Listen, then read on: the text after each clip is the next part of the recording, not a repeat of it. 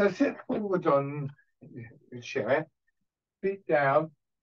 Remember that it might be helpful to you to do something like one of these, because this is a fairly high density foam yoga block, but I've been known to use telephone directories if such things exist or anything.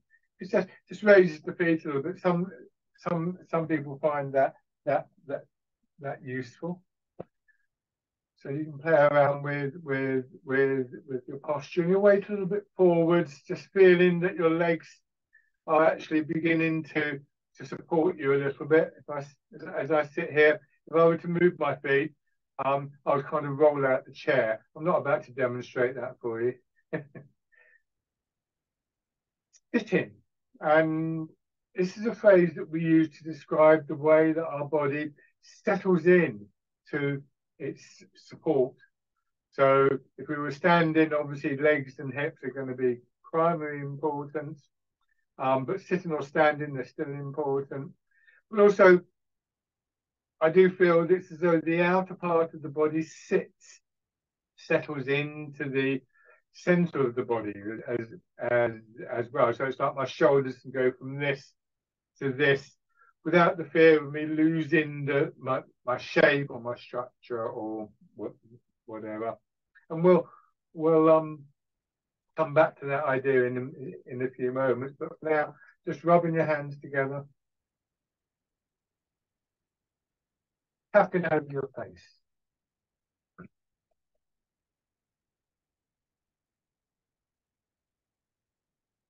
Over your head and neck.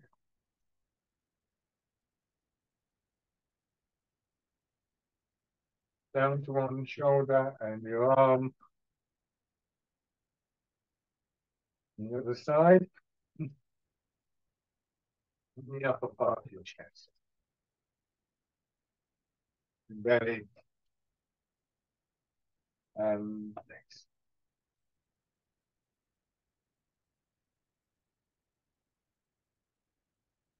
Put your feet out and sit back in your chair. Again, you can get a different perspective on this sitting process. You let yourself sink into the chair. So this is obviously connected with the Tai Chi concept of rooting down. But the other thing that you can do, you have to hold myself tight. It's like I'm pulling away from the chair. If I let go in those areas that are in contact with the chair to really sink in, I can feel the chair much more acutely. And in the same way, going back to what I was saying about sitting into the hips, sitting into the center of the body, and so on, if you are able to just release, you will get a stronger sense of that support. And with that goes a sense of confidence. If you go to sit in the chair and you look at it and you think, it looks a bit rickety, not too sure, but I'll try it. You sit and you're a bit tentative at first, but then you think, as you settle in, you realise, oh, actually, it may look rickety, but actually it's quite strong. And it's like, oh yeah, that's nice. And then you start to feel it more. So there's a confidence thing that builds up in recognizing that we do have some of this quality of what is referred to as internal strength in Tai Chi. So now coming back up to the upright position, and you don't have to be so forward on the chair. The same thing again, and this is something that we want to bring into our standing as well. Obviously, you're in a chair. The possibility of sort of like losing your posture isn't such a drastic thing, but can you get that sense of feeling kind of heavier in your hips, much more aware of your buttocks against the chair, and significantly in this position where you have a great deal of security, can you get the sense of being able to just allow the exterior of your body to settle in? And maybe the possibility, and this is something to build up to slowly, of actually, as you saw, I just moved forwards down, no longer against the back of the chair in any form. If my back started to ache, then I would be. But just again, feeling that sense of confidence and familiarity with this in the same way that we sink into our favorite chair or something like that. And that confidence actually adds to our ability to move and to the flowing quality and so on and so forth. So there's many things in these initial stages of the seated sequence that we can begin to then take into our standing postures. So just turning, and if you can get a sense of that sitting and the strength, the support that comes from that, notice how your movement may affect that. And you may find that as you start to move, you lose that sense of confidence, that sense of strength. Or you may find that if you can turn it around and actually have an intent to move from there, then it changes the nature of the movement, the quality of the movement a little bit. So, for instance, with this very simple movement, rather than thinking, oh, I've got to turn my head, can you bring your attention to that area around the spine in your neck, and just see if you can make those small movements there, and notice what effect that has. Hands in front of your shoulders. So we begin not only to feel supported by that quality of inner strength, and remember that's both a structural thing and almost an energetic thing, but we actually begin to initiate movement from that. Now, what you may find is that suddenly you're not moving as far, going forwards. And that probably means that you were moving too far before. But for the most part, you will find that you get that movement back through this process of the movement itself, like water kind of eroding and dissolving the barriers. Hands down to your sides and rotating your arms.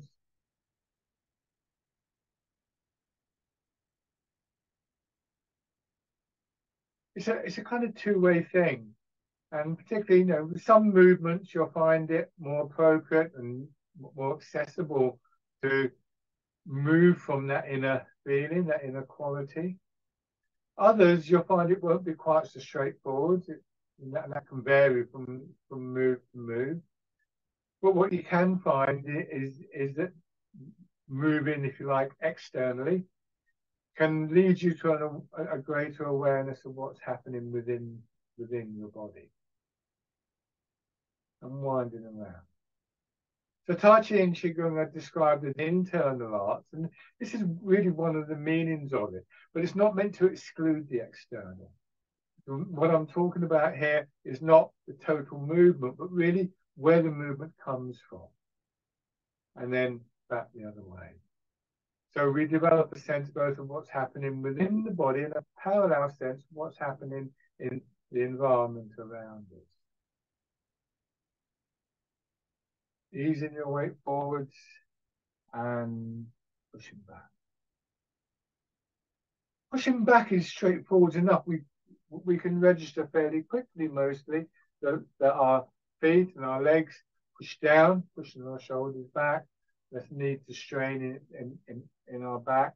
Not quite so obvious, I think, going forwards, but it's really a case of sinking into the hips and pushing there, almost like you're going to stand up.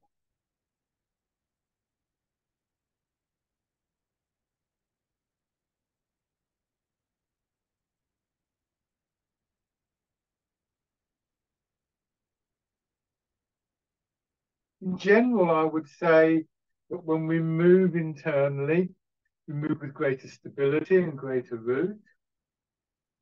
We move more appropriately in terms of distance and how we're moving, how we're responding to the external environment.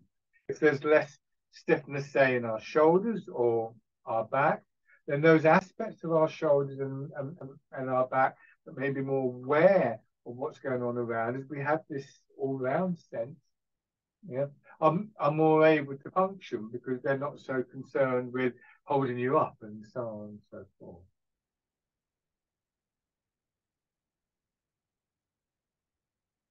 And then turning, Grandmaster Chen Xiaowang uses an interesting phrase sometimes when he teaches. He said that we should look ahead and listen behind. And remember that tightness, stiffness, tension in the body kind of blocks that listening, sensing process. Like your ears are suddenly filled with wax or something like that. And then turning the other way. We see this in lots of areas. I mean, a cat or a dog, their paws are quite soft and sensitive, so that they're able to sort of, at any particular moment, read what's going on in the ground beneath them.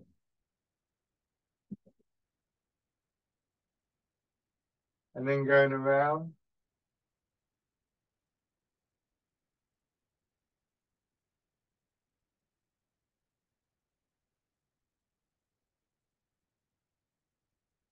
Back the other way.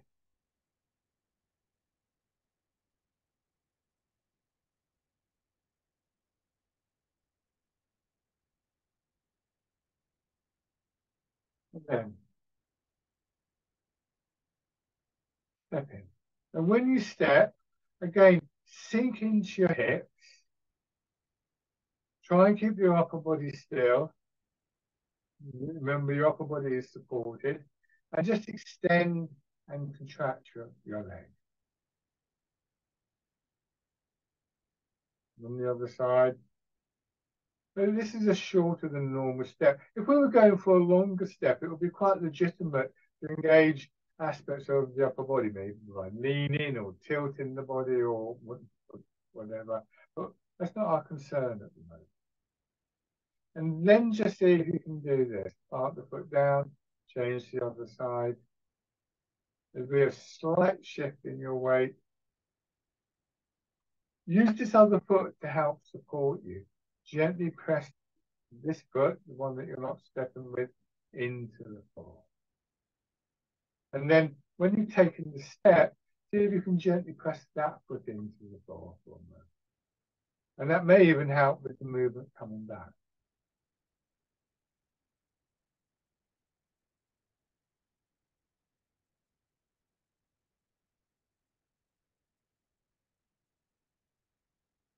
One more time. Okay. Practice those for long enough, and eventually the things I'm talking about will become habitual to you. Hands down by your side. Turn your hands palm forwards. Bird folds its wings.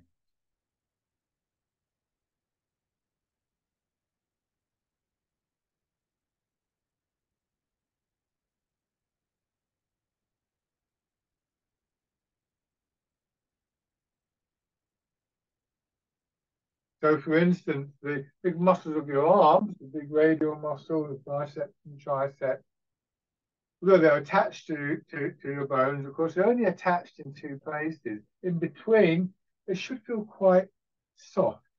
If you're straining to move your arms by simply using those muscles, that will be quite difficult. But if you can get a sense for, say, for instance, that little push from your hips coming up through your spine, down through, maybe down through the bones of your arms, for instance, then it takes some of that burden off the muscles. And we get a much fuller sense of movement around the muscle as well as in the muscle, and indeed around the bones as well. So that sense of the energy flowing is increased. Fisherman cast a net.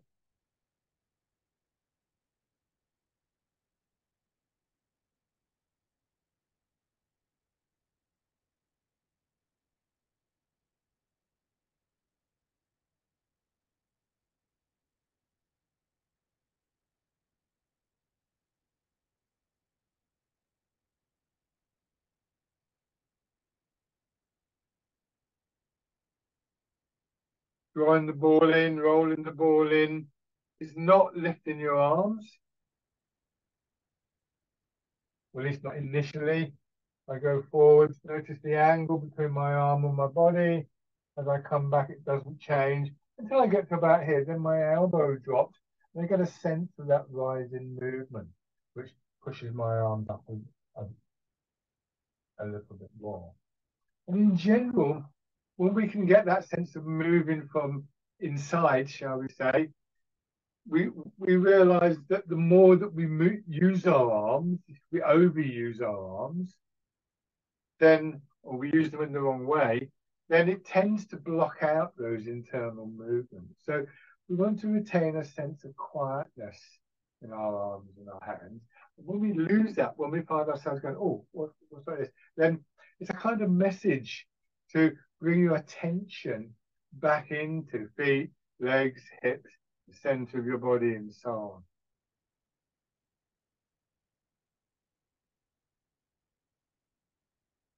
And then change into pigeon spreads its wings.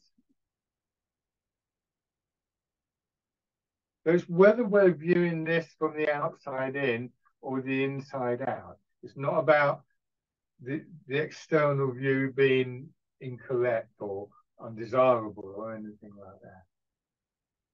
Remember that Tai Chi was originally a martial art, and it has developed ways to respond to and be aware of what's happening in the environment around us from within.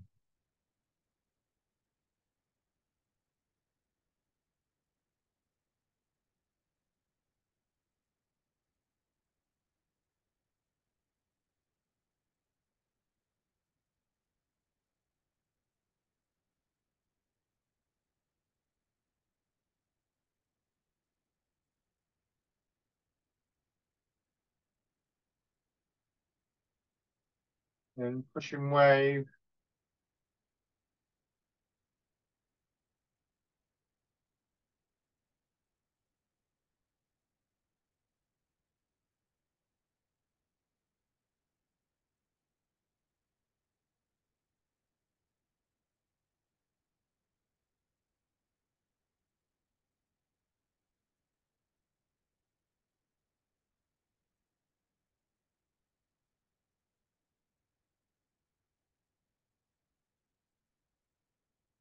Punch with both fists.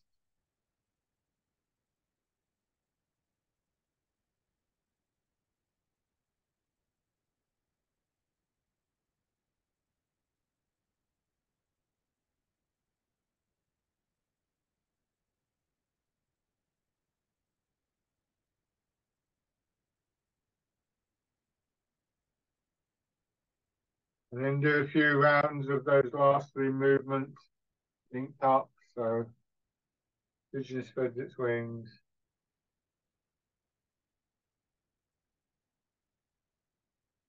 Pushing wave.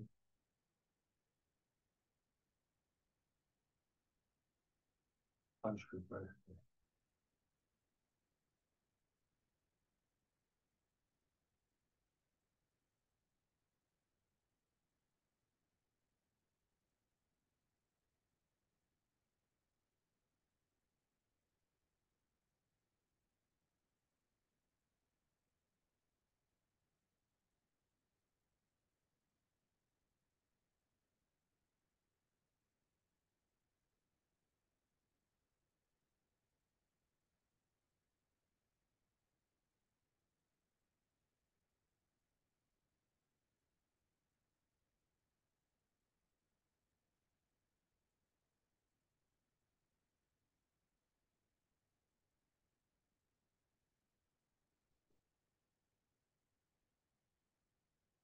Changing.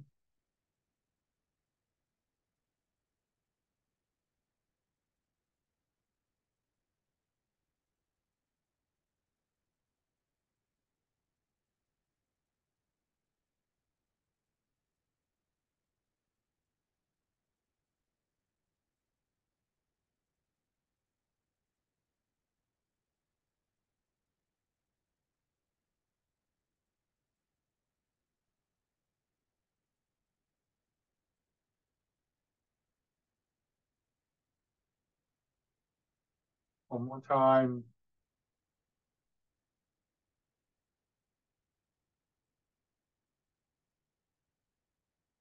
We change to polishing the table. You bring your hands back, turning them palm down, turning the center of the head. Your arms extend gently out from your shoulders, much the same way as you might imagine a branch growing out from the trunk of the tree. Don't sort of reach out, rather let your body go forward, and the angle of your elbow extends. The fingers maybe have a sense almost of growing slightly. And again, this is something that can come out of that sense of what's happening deeper in the body. It's one of the ways that we get that range of movement back, because there's no doubt it's good to be able to feel that you can move more. So when we talk about small movements being better than big movements, it's not so much better as it is. It's better to think of the small movements initially, I suppose. But yes, yeah, we don't want to lose movement, do we?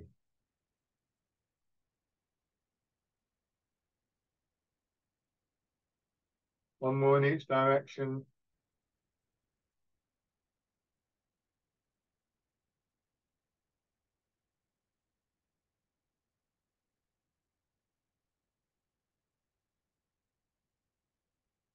So, rooting down. And when we move from deeper within the body, we perhaps understand the significance of the name rooting down. We can either think of this as a gentle pressure downwards through hips, through feet, or slightly more deeper sense. If you imagine here, you've got like a ball or a balloon, and the ball expands and then contracts. And of course, when it expands and contracts, it's not only going to push upwards, it's going to push downwards as well. Both of those are much more internalized than the idea that we somehow have to lift our arms.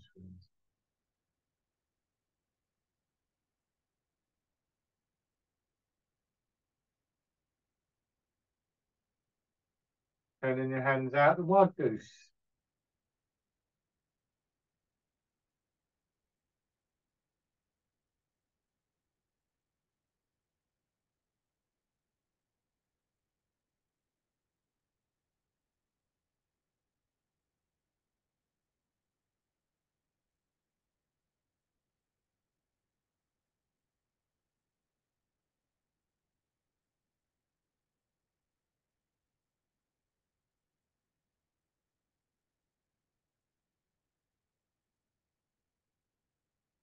Heart in the cloud.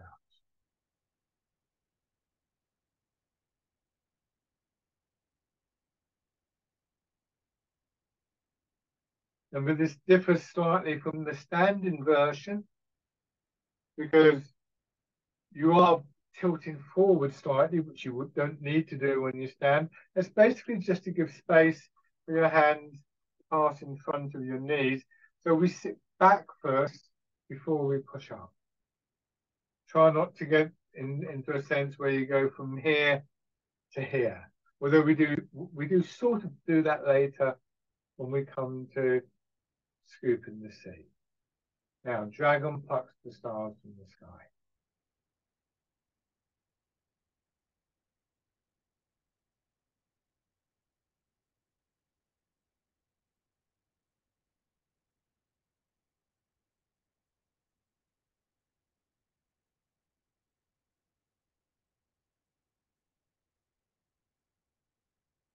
So with less stiffness, less tightness in our body, we maintain and we develop, cultivate that space for movement within our body.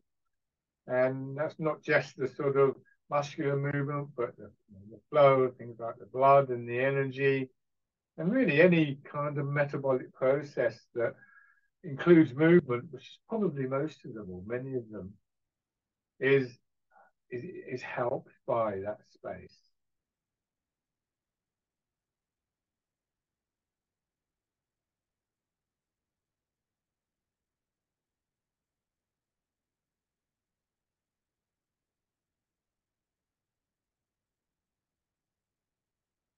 Do one more of these.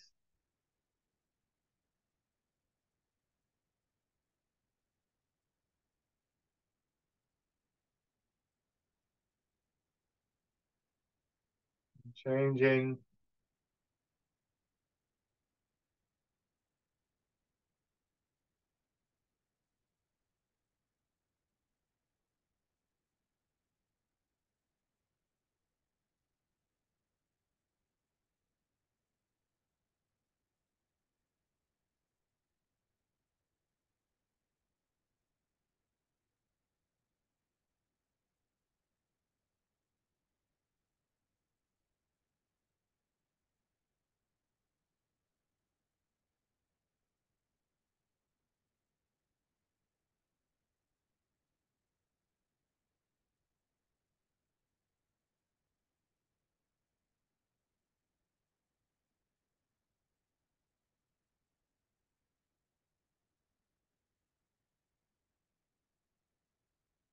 One more round.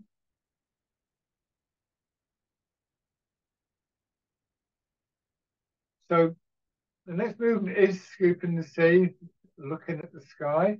You extend one foot. You're going to be using this leg, the one that's flat on the floor, a little bit.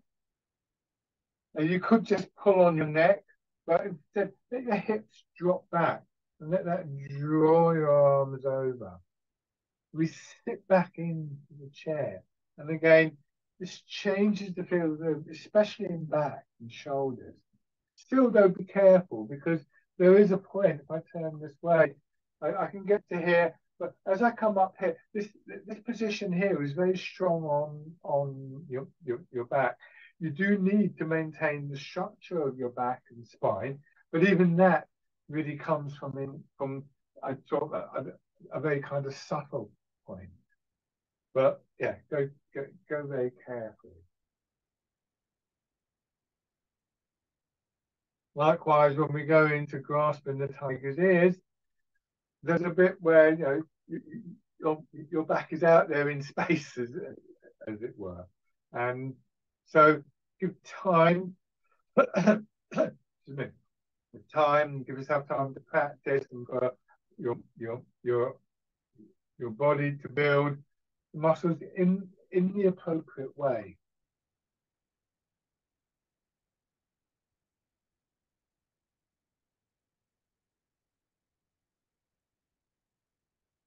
And then on the other side. It's sometimes said of Tai Chi and Qigong that we make more use of tendons and ligaments than other forms of movement. And sometimes said that we make more use of what's sometimes referred to as the skeletal muscles, the postural muscles. For instance, and this is a good example of them, I think, between the vertebrae of your spine, there are these little muscles that don't really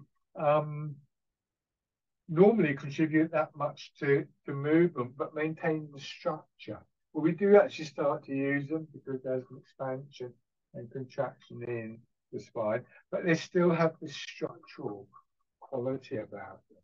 And if they're underused, which they often are, then you need to give time for them to strengthen up. And then grasping the tiger's ear. That's just one example of this more internal viewpoint.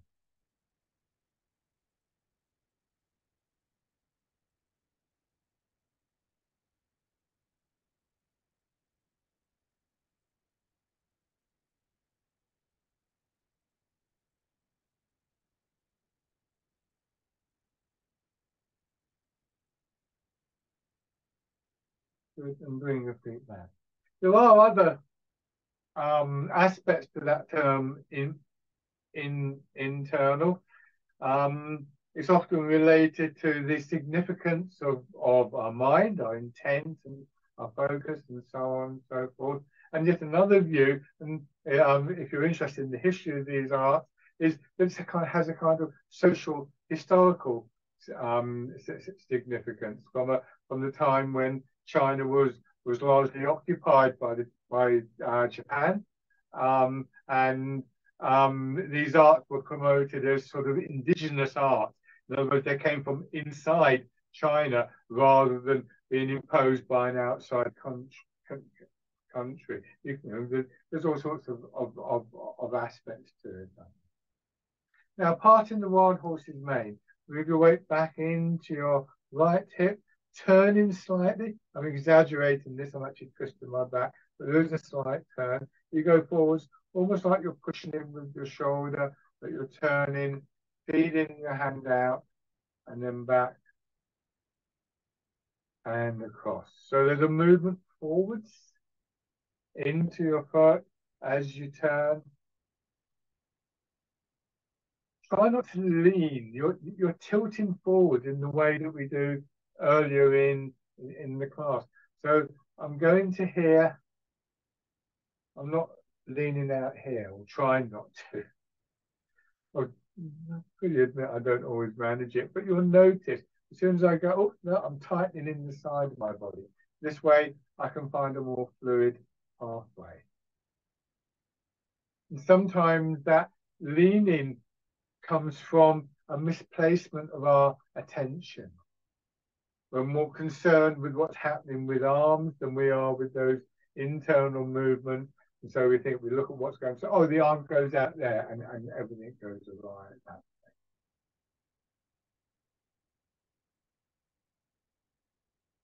Now do one more on each side in this way.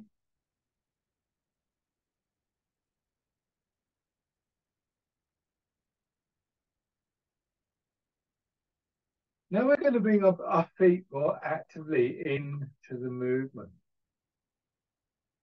So coming across, and this, we're going to use that exercise we did earlier. Raise your heel of the other foot. I'm exaggerating. Put the foot out, put the heel down, toes down. Remember, press in and then move your weight in. Come back. You may get a little bit bigger movement because you've changed what your feet are doing. Move across, bring the other foot in, step, heel, toe, press, and then the weight. This knee should be bent. So, learn to measure your step. Place the foot, move across.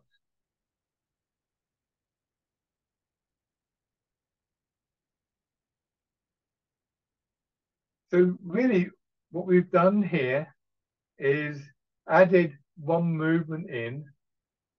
The arms haven't changed. We haven't, I'll just rephrase that. We haven't tried to change our arms. The change is all about what's happening in one leg, one foot,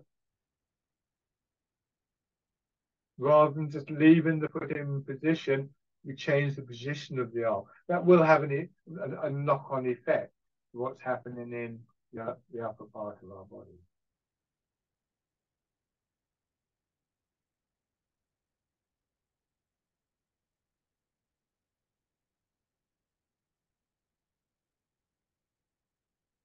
Part in the wild horse's mane step inversion.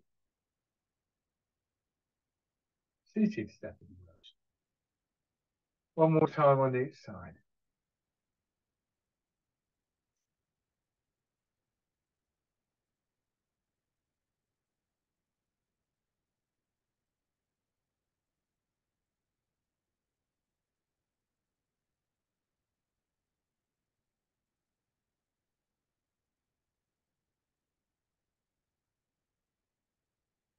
Okay, and then just come back to sit. Rubbing your hands together. Once again.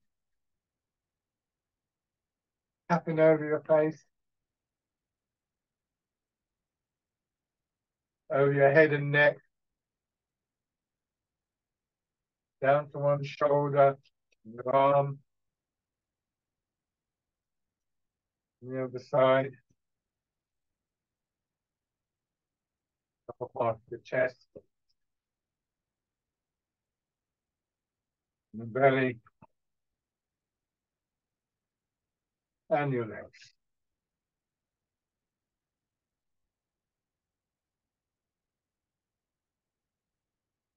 Then just pushing your heels up. Because in the big muscles of your legs, the calf muscles, gastrocnemius, hamstrings, quadriceps, working a little bit.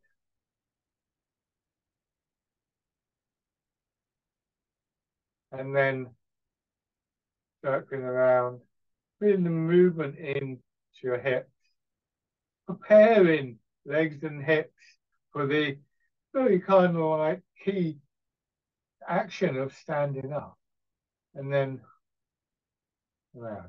But remember, if we're moving from the inside, potentially all movements that we make, not just Tai Chi, can be done from that internal perspective. So standing.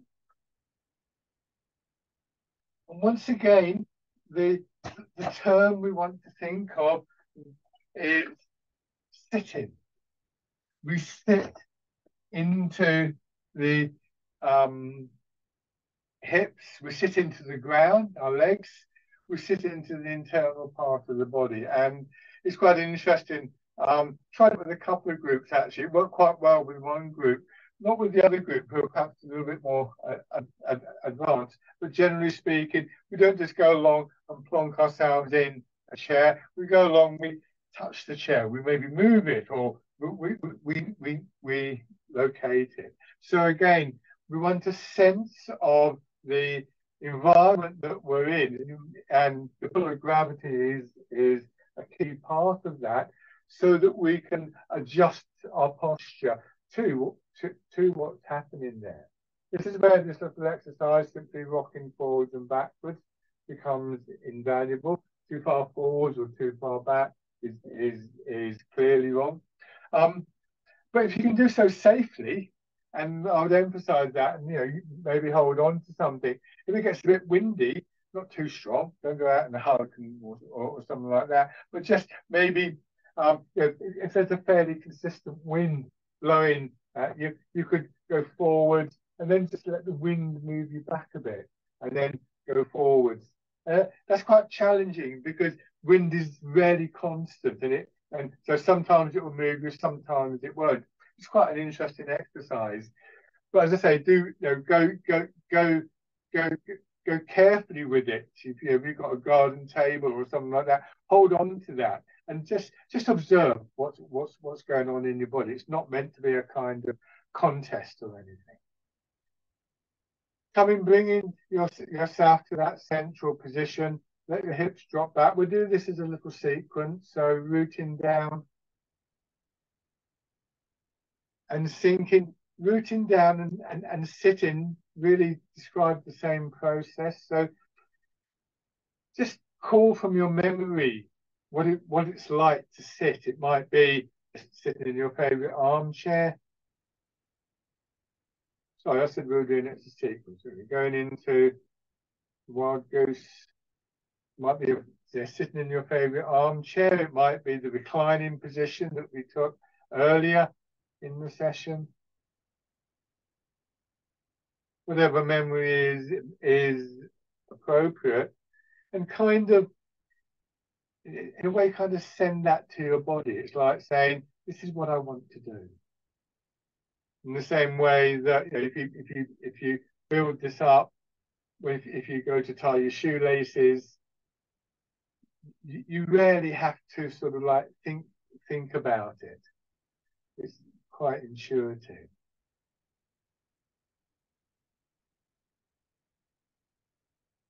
And so again, we build up a sense of confidence in that inner strength, that inner structure of our body.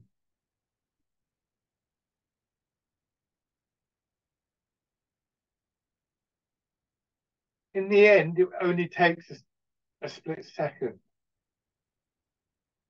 But I talked about these punctuation points that we can begin to become aware of between each movement. And it's worth just emphasizing those for that settling in process in our own practice some of the time. So now have 1 foot forwards. You're going to transfer your weight. And to begin with, and only do this once or twice on each leg, I move my weight forward. And I imagine that I can breathe up through my leg and breathe out down through my leg. And particularly with the out breath downwards, that's when I look to sit into the leg. And then I go back. I'll do the same thing on my back leg, and then I go forwards, do it a second time on the front leg, and so on. And then, of course, naturally we can't breathe through our leg, and so we leave that behind, but we try and retain that feeling of settling, and it really does only take a split second. So this is why I've started to call it a punctuation point rather than a pause, because it's not a pause. That implies that the movement really stops, but it's just a change in the nature of the movement. A comma in a sentence doesn't stop the flow of the sentence, and if anything, it enhances it. And yet it isn't in itself heard. You don't hear so I don't say to you, comma, that I'm going to put a comma in this sentence. But there are spaces in the sentences that you perceive.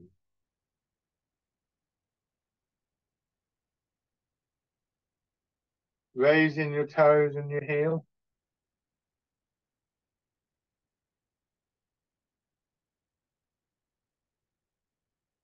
Don't lean. So don't get to here and go here. But that's what that comma, what that punctuation is really helping you with, maintaining the structure. Draw your foot in. Replace the foot. If it's the back foot, a bit hooked, all of the foot goes down, then the heel, then that little press down, and then your weight follows.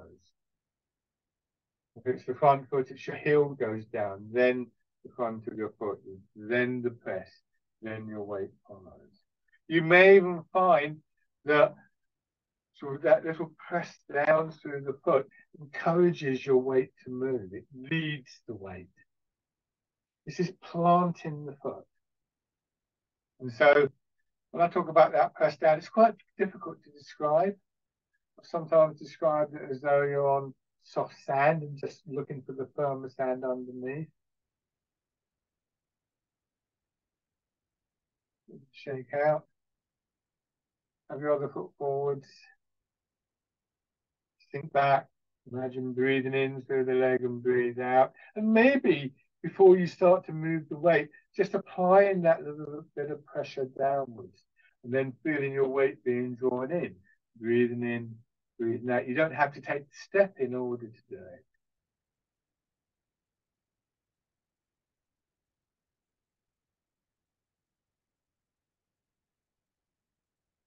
And then just leave behind the kind of breathing bit so that you've still got that little bit of space there for these processes without taking that long. The term planting the foot, I think, is a good one. And if you're planting bulbs in your garden, you don't put the bulb on the ground and go, right, smack it into the ground. You maybe dig a hole, then you press very gently. And that little bit of pressure downwards should be done in the same way. And then raising your toes and your heel.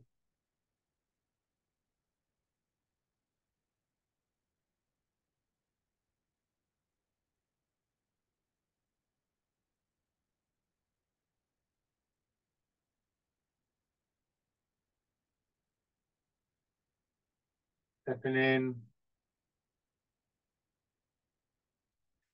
Along with the, if you like, physical benefits of this, of course, applying this kind of detail and just pick up on whatever I've said that is useful to you. You're not necessarily going to absorb it all, but by bringing these details in, you're really taking your attention very deeply into your body.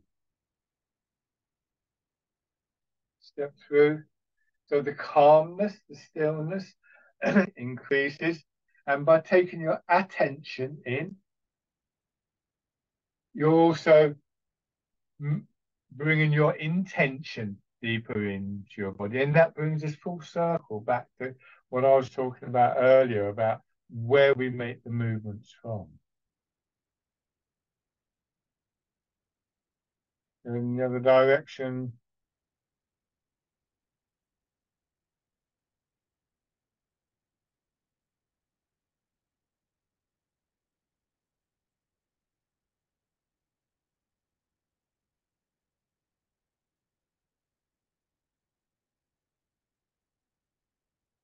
And bring your feet parallel.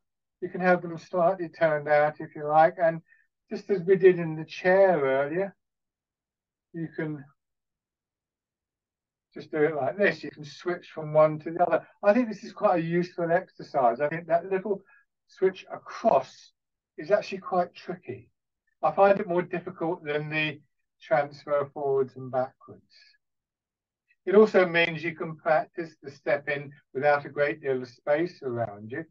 And of course, it does also mean that if this is tricky for you and you feel, it'll be nice to have some kind of security. I'm right back against the wall now. So what that means is that if I get it a little bit amiss, and oops, I've got the wall to support. And again, this is, some of this is confidence building. You can do this, but in a sense, you have to have a sort of like belief that it can work, because otherwise, this thing about intention, you'll be wanting to do this, but there'll be a little bit of your intention that's saying, "Hold on, this is a bit dodgy," and that will feed into your body, and you'll find that you're trying to do this kind of against your intention. There'll be this clash there.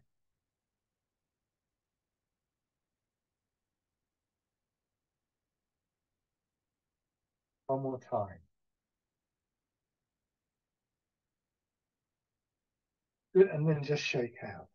So I spent quite a lot of time on that today. We'll bring in the arms, but the problem is, as soon as we bring the arms into the movement, they can dominate the whole movement. So and you can see why. Also, I mean, there are quite complex things that actually go on.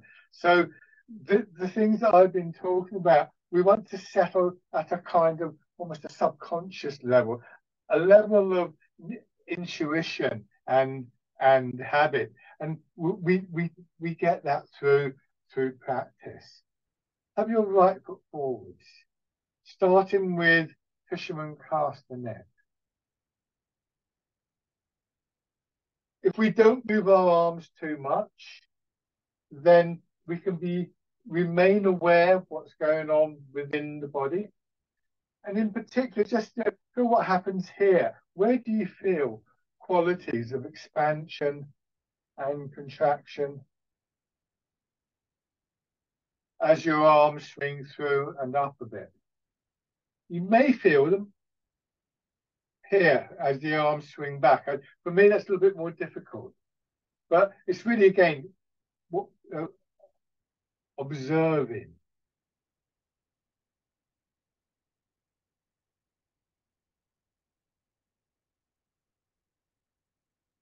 So the interesting thing here is, and bear in mind, we're about to make the transition to Wind Blows the Willows, your arms are already rising. And there's a connection to certain changes internally. So this time, as you go forward, you feel that movement, you turn in the center of your body, and you don't, in theory, you don't have to do anymore. And this helps us to move away from an urge to kind of like do this with the arms. And if we can avoid doing that, if we can get that internal feel here, then actually we're much more stable. But if we start going, oh, I've got to do this with the arms, and suddenly this can go wrong. So it's quite a tricky process. And just to make it a little bit more difficult, we can bring the foot in.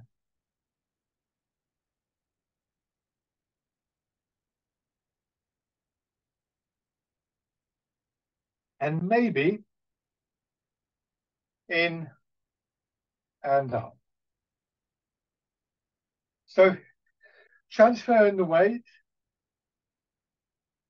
turning, extending through our arms are all factors that, according to NHS figures, may cause us to lose stability, to fall. So this is quite a tricky exercise. There's a number of things going on here that could easily make us sort of wobble around. And this is where that internal view and the confidence in that internal structure of the body take on a really practical element, I think. So try on the other side, fisherman cast the net. We notice those moments of expansion and contraction within the body in that moment of punctuation.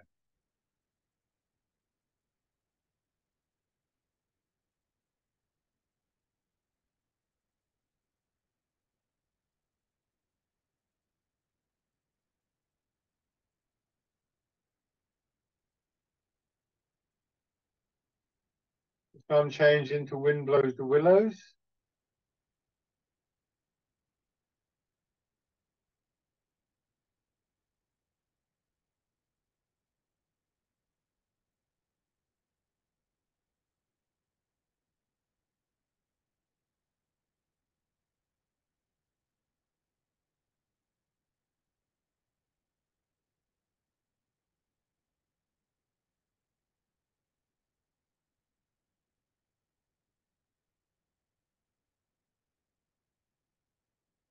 Bringing the foot in.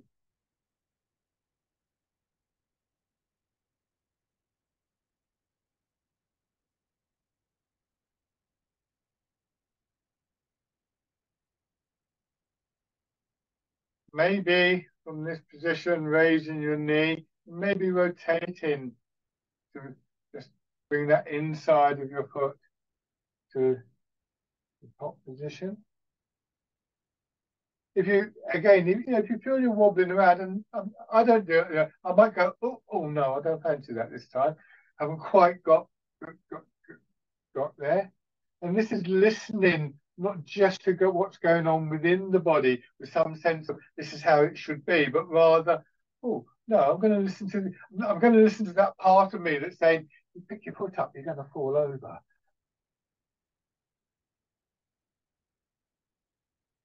And then dragonfly skims the water.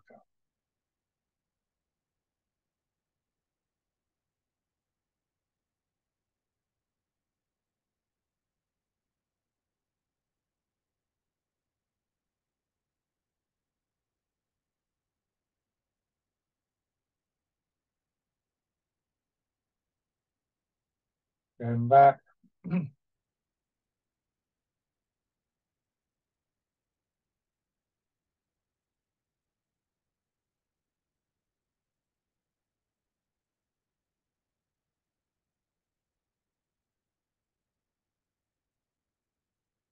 Again, this is a movement that can be done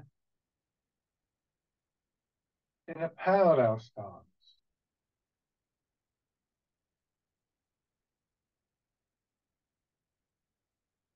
If the weather outside is really rough and I'm training indoors and I want to do dragonfly skims the water, this is often how I do it.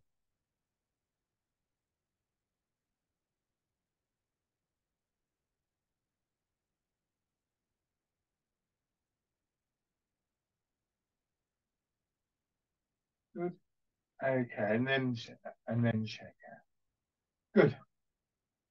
So this process that I sometimes refer to as internalization has a great sort of like scope to it, I think. When we do embrace tiger, return to mountain, I've talked about, this idea of coming back to central equilibrium and so on and so forth. You could very easily see it as a way back in to the internal strength, the internal quality, back into sitting. These are all of these terms and all of these ideas are really kind of looking at the same thing. It's just a question of trying to find different models and finding the one that offers you something. It's not that the others are incorrect, and you know, it may be that sitting is a better way of thinking of it, and that may lead to an awareness of, oh yeah, the mountain or something like that. So let your arms drop down, and then embrace tiger, return to the mountain. How would you sit into the chair? Which part of your body would go first to the chair? I mean, I know sometimes you reach out for the chair, but you've just kind of plunked down in the chair. Now you want to relax in the chair. It would tend to be, you know, your hips and buttocks sinking into the chair with your ribs, your shoulders, your arms following that.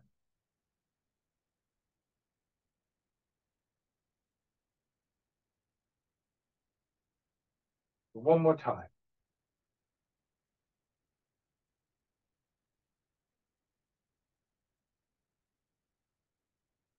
And step on.